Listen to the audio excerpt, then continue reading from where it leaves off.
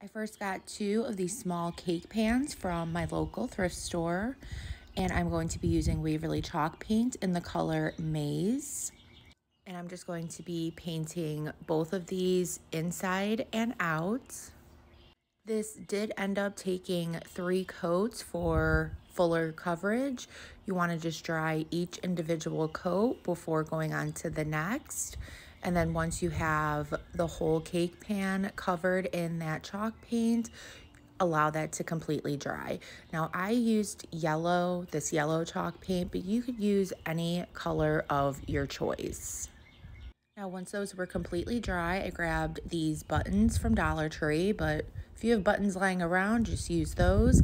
I started placing those on the inside of the cake pans, finding a good placement for them. Once I had a good placement, I then just began hot gluing them right down. And there were some gaps still showing, so I ended up just adding some more buttons all throughout the bottom of the cake pan. Again, first I'm finding a good placement for them. Once I found a good placement for them, that is when I began hot gluing those right down. Now you could use anything in the middle of these cake pans. I even thought of using pennies or something like that, but I decided to use the buttons, and I think these came out so cute.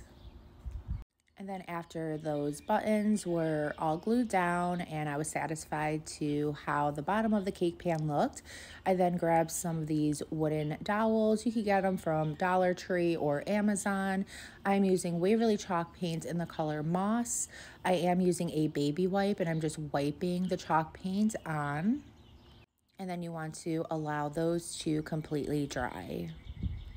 And then I'm using this Dollar Tree adhesive glue, great substitute for E6000 with a mixture of hot glue.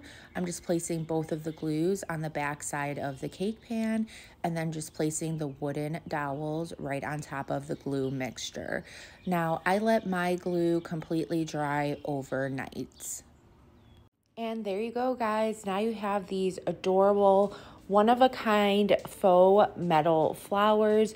You could display these in a vase or honestly wherever you would like to display these. These are so adorable.